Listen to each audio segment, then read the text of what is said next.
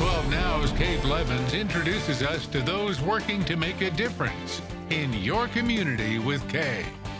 Welcome back, everyone. We are so excited to tell you more about how Hamilton County Schools and EPB are teaming up for the second year in a row to start a new initiative for students right here in Hamilton County. And joining us now to tell us all about it is Rachel Eman. She is with Hamilton County Schools. How are you? I'm good. Thanks for having me. Absolutely. First of all, tell us a little bit about HCS EdConnect and how parents in our community can get involved.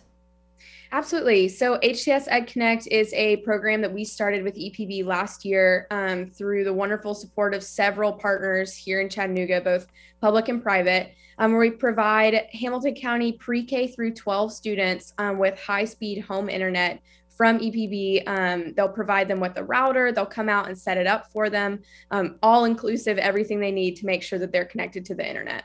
And this has been so important during the pandemic when so many children have been online to get their studies done. Absolutely. We had more than 14,000 students enroll last year who, together with their household members, actually represented more than 25,000 people who during a pandemic were able to have internet access, many of whom didn't have previous internet access. So that's really exciting that we were able to get them connected at a really important time. And you are encouraging families out there that still do not have internet access, if they need it currently, to please contact you.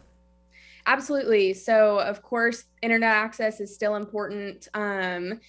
Even when we're finally done with this pandemic, kids are going to need the internet to be able to do their homework. And families use it for so many different things. We've got families who use it for telehealth, families who use it to find jobs, all beyond the classroom. It's a great resource. And students who still need that can just call their school to enroll.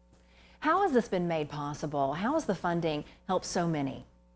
Absolutely. So like I mentioned, great public-private partnerships. It's absolutely the Chattanooga way. We've got support from Hamilton County Schools, the City of Chattanooga, EPB, Blue Cross Blue Shield, the Benwood Foundation, the Community Foundation of Greater Chattanooga, the Footprint Foundation, the McClellan Foundation, the Lyndhurst Foundation, several private donors, and of course CARES funding from the state of Tennessee. All of those entities came together to provide us with $7.9 million to get us off the ground, and we'll be able to provide this service to students for at least 10 years. And Rachel, if there's families out there, they're interested in this program and want to be a part of it, how do they do that?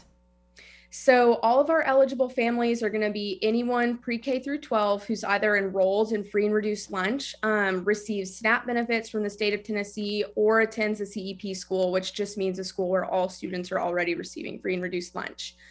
So all of our eligible families have already received an opportunity to enroll in the program in their email or through a text message. But if they haven't seen that come through, it's okay. You can just call your child's school, let them know you're interested, and they'll help you get connected to it. Rachel Eman, thank you so much for joining us and giving us this information about Hamilton County Schools and EPB and what you guys are doing to help so many families right here in our community.